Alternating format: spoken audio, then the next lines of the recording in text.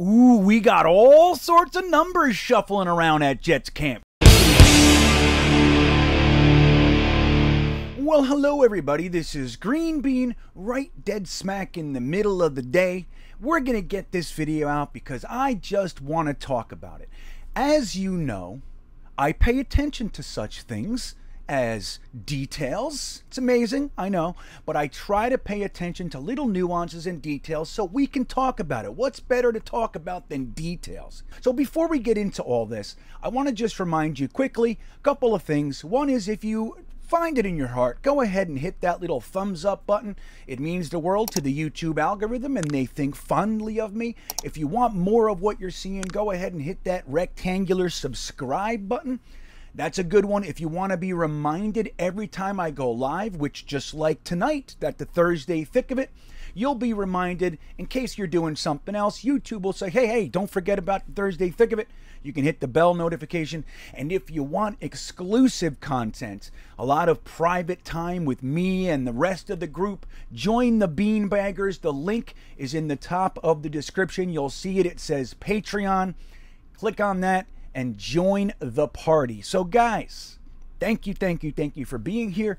I love talking about this stuff. And look, it's just about to be the dead season, right? Like, this is where we have the lull in all of our Jets news. We had all the stuff, the free agency, the draft. Jermain Johnson. Yes! Oh, let's go!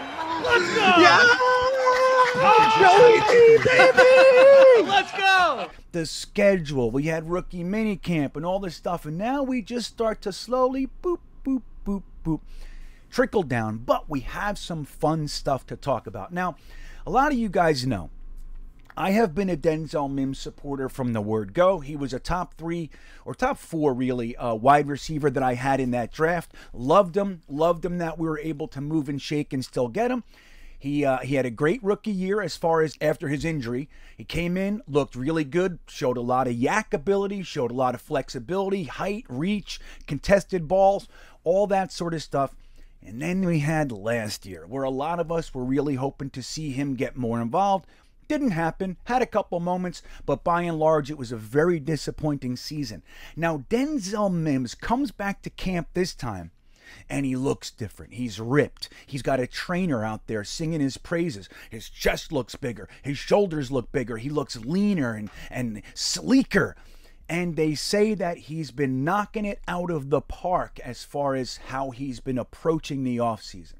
Hey, what else could you want to hear? Now, it doesn't necessarily mean anything, but it's a good sign, right? I don't think too many people look at this and go, you know, it's like, okay, good. That's what you want to see. He starts at wide receiver 5 and he climbs up, and it looks like he's at least taken the approach that he has the potential to do that. So here's the thing with Denzel Mims. Denzel Mims has number 11. He's worn that for the first 2 years of his career. Now, we saw a little tweet where Jermain Johnson and his family were touring the Jets locker room, and within a few seconds, he looked right at the locker for Denzel Mims and said, "Oh, I got to do some business with this one." Now, what does that mean? That means Jermain Johnson finds it important. He's taking it seriously. He places value on having his collegiate number transfer with him to the NFL level. So what does he mean? I got to do business.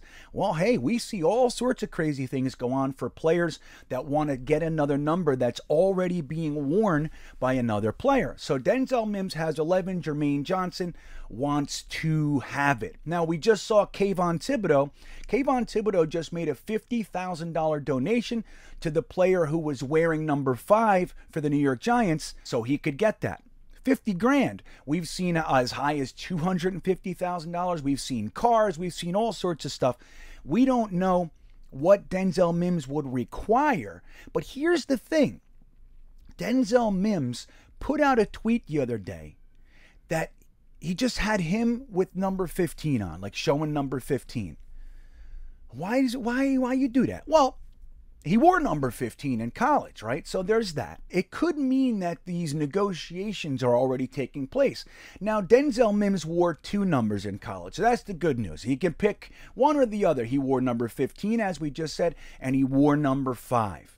Here's the problem. Number 5 is already hotly contested. We have Mike F.M. White wears number 5. Garrett Wilson wore number 5 in college. So there's a little bit of a something there. We already got 2 players that could be vying for that, and somebody else already owns it. So what, Denzel Mims going to sell off 11 and then try to buy 5? Little bit convoluted there. So 5 is probably out. But hey, good. He's got another number, 15. Guess what? Eddie Pinheiro has 15, and you think, it's Eddie Pinheiro. He's a kicker. Just tell him you're taking his number. He's kickers. What are kickers going to do?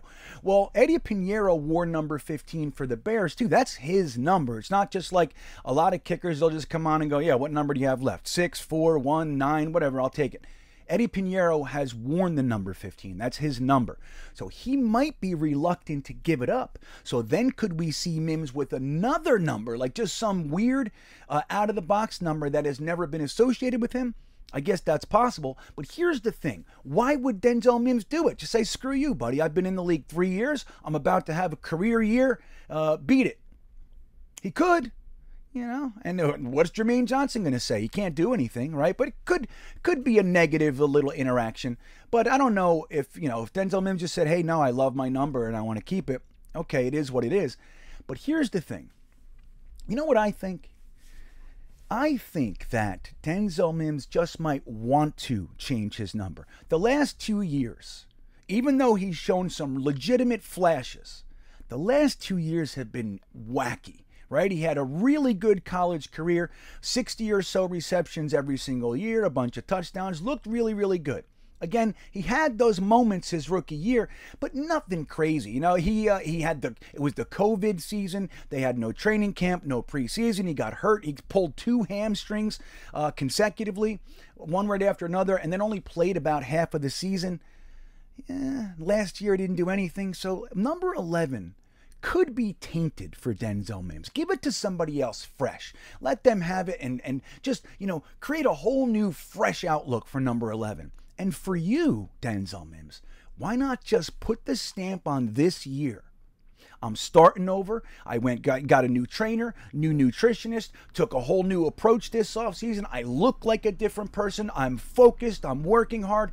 And I have a completely different number, which will just put the stamp on starting fresh. This is all new. It's a whole new career. Number 15, number 12, whatever it is for you. I want you to know I racked my brain to think of a number that I didn't see anybody having on our team, and I landed on the number 12.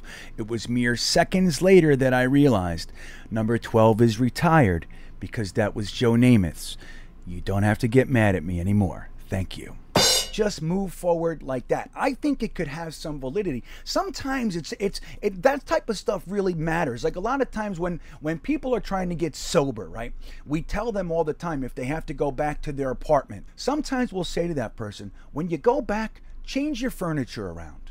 Just move your furniture around. Of course, it's still the same place. It's still the same furniture, but it has a different feel to it. It has value. You'd be surprised how much of an impact taking your bed, putting it on that side, moving the couch, put the TV on the other wall. It feels like a different place. It feels fresh. And I think number 15 could feel fresh for Denzel Mims. Again, this would apply to another number, but I have a sneaking suspicion he might be able to get 15 from Eddie Pinheiro, and I think that would be cool. So then we're all fresh. Number 11's a new guy, a completely different side of the ball. Number 15 is a new guy. It's a new Denzel Mims. People wouldn't even remember him. For all the casual fans, they'll go, who the hell's number 15? You'll hear that. You'll be sitting at the stadium and go, hey, who's 15 that just caught that 74-yard bomb and ran over 3 defensive backs on the way? So, oh, that's Denzel Mims. That can't be Denzel Mims. I heard he sucks. And then we can have that conversation. By the way, I will be expecting apologies by about 4,000 of you. Oh, 3 or 4. After Denzel Mims proves everybody wrong this year. I'm really looking forward to it. But there's a lot of that going on. Now, just briefly, we talked about Garrett Wilson for a little bit. Garrett Wilson, he's wearing the number 17, and number 5 is Mike F.M. White. I think it might just be calmer, cooler, just for Garrett Wilson to wear number 17. I gotta say, I like it on him. I really do. I like number 17 as our new, fresh, first-round wide receiver. I think that's good. And then we have another rookie, or 2 really. we saw two rookies. Everybody hated their numbers, and those were Sauce Gardner wore number 20. That wasn't so bad, but people didn't like it. And then we had Breece Hall wearing number 35. Oh my God, I thought Jetnation was going to have a meltdown. So number 35 for Breece Hall, number 20 for Sauce Gardner. It turns out that Sauce was able to procure number 1 from DJ Reed, who just came over from the Seattle Seahawks and had it.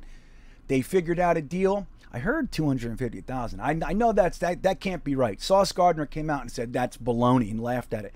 So, but that's what we heard. Either way, he was able to procure the number 1 from DJ Reed. So Sauce Gardner has 1, and that freed up number 20. And Breece Hall snatched it in a hurry. Looks like he didn't like 35 either. So for anybody who was complaining about that and said it didn't look right, you weren't alone. The player didn't like it either because it didn't take very long for him to jump off that number the first opportunity that came along. So here we go. We might have a Jermain Johnson 11. We might have a Garrett Wilson staying with 17. You might have a Denzel Mims with number 15. And you have a Sauce Gardner with number 1. And you might have a Breece Hall with number 20. What do you guys think? I think it's good. I think it's all fresh. Let's just put a stamp on this last era and start this year. Brand new Jets, brand new career. We're ready to go. We're going to punch people in the mouth. Michael Clemens is coming. Let's get this going. Let me know what you think in the comments. Does it matter to you? Do you like Denzel Mims with number 15, or do you think he should fight for it? Can't wait to hear what you guys have to say. Have a great week, everybody. And as always, go Jets.